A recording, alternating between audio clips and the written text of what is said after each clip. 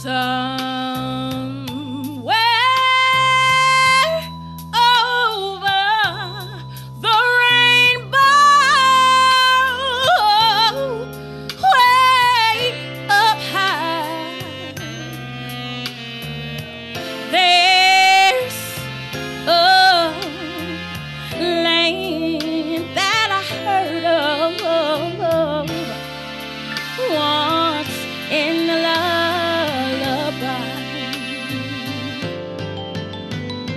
Somewhere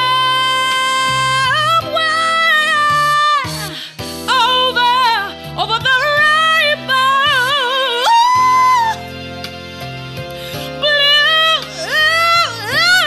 bluebirds fly. If birds can fly over the rainbow, then why can't I? Yeah. Someday I wish upon a star to wake up where the clouds are far behind me, so far away, yeah. Trouble smelled like lemon drops way beyond the chimney tops. That's where you will find me. Somewhere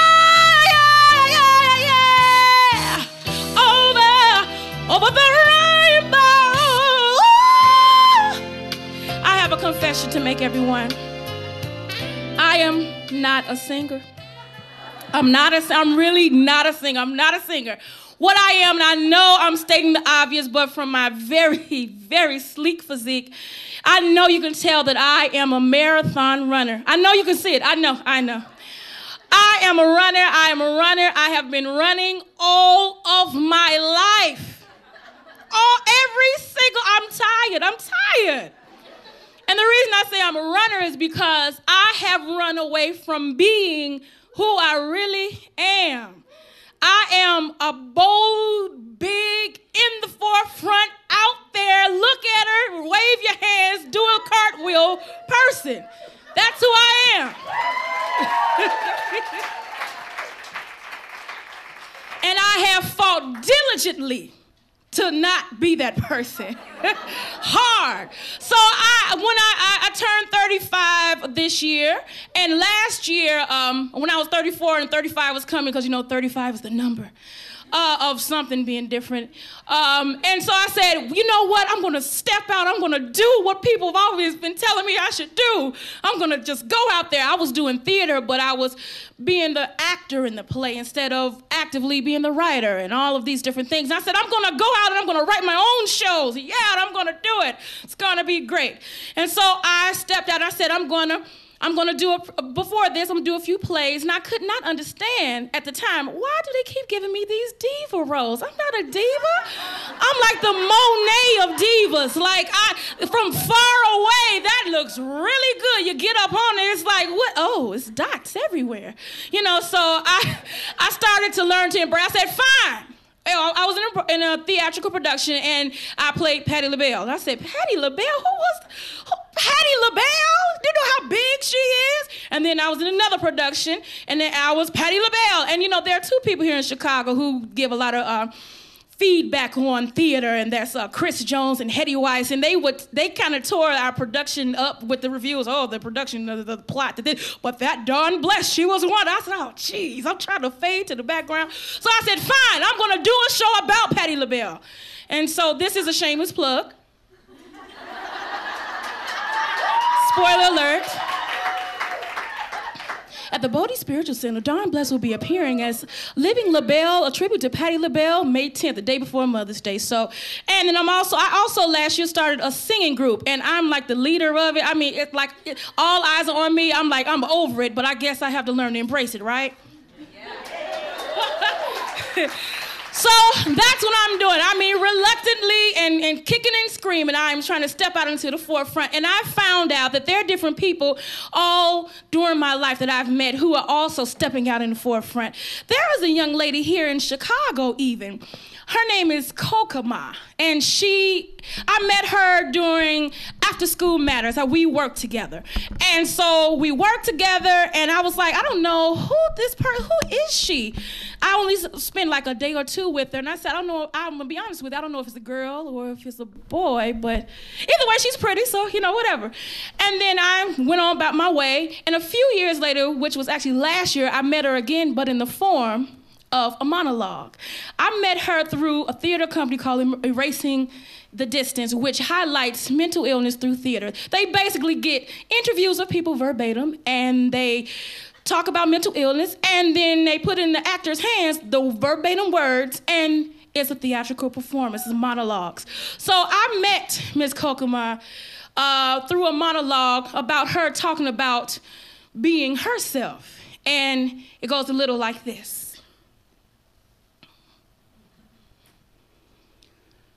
I'm browning, I'm shrinking, you don't see.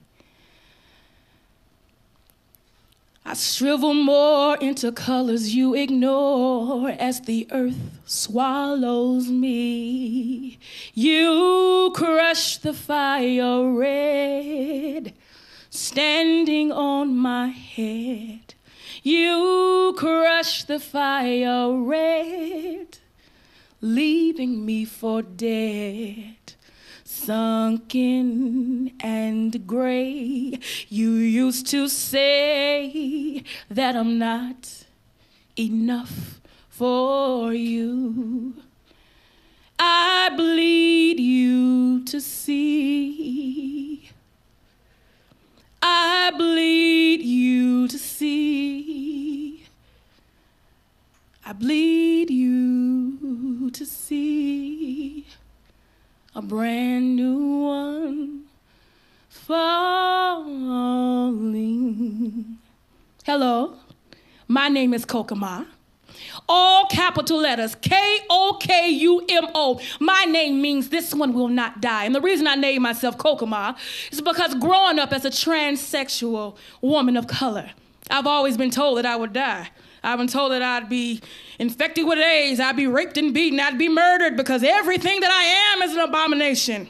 Well, according to the people I was born dealing with on the south side of Chicago, I was openly feminine, but I was never gay because I never identified as a man, and my family always knew that. I always knew that. I remember watching Beauty and the Beast.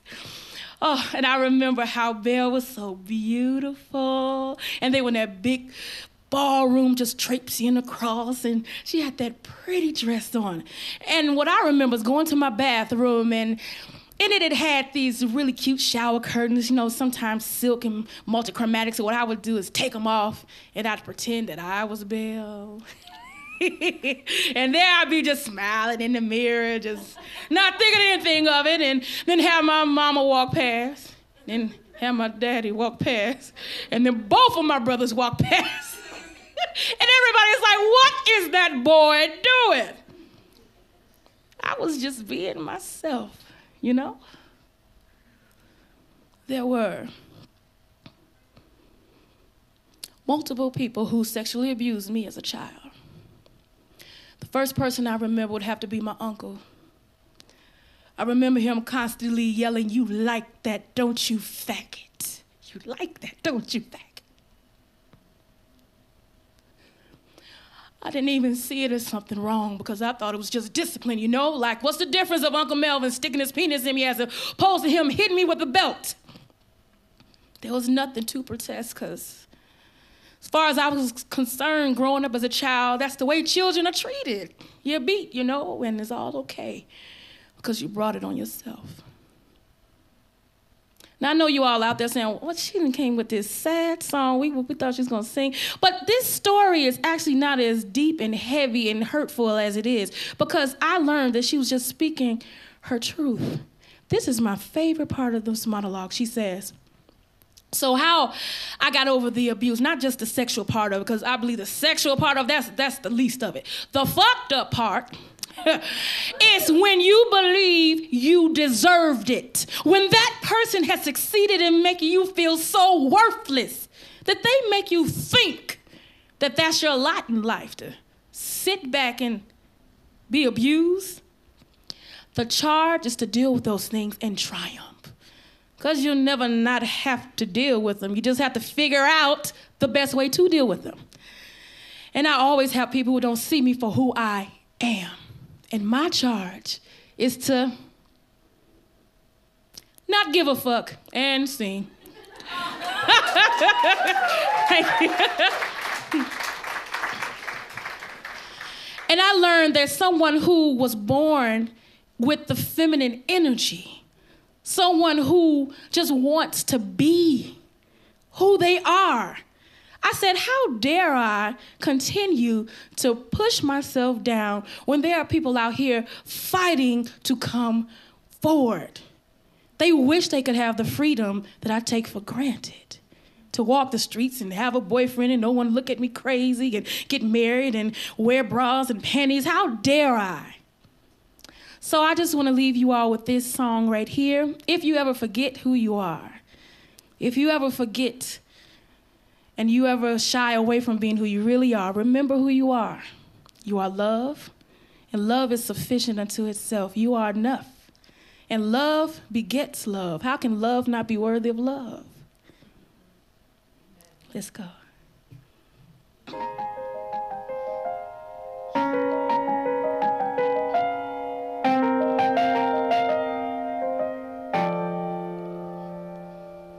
What's your definition of it? How it make you feel? Tell me what you say that truly makes it real. Kings and queens, philosophers have tried so hard to find. Tell me what it means to you, dear. Never mind. Love is kind when the world is cold. Love stays strong when the fight gets old. Love's a shoulder to lean on. Love is you. Love's like the water when the well runs dry. Quench my thirst, keep me alive. Just need one sip, baby. Love is you. Love is you. Love is you. Love is you. Love is you. Is it possible there is a kiss that's so divine? Or am I just a fool? Is it all in my mind? Is it something chemical? A scientist might say, well, love must be a drug to make me feel this way.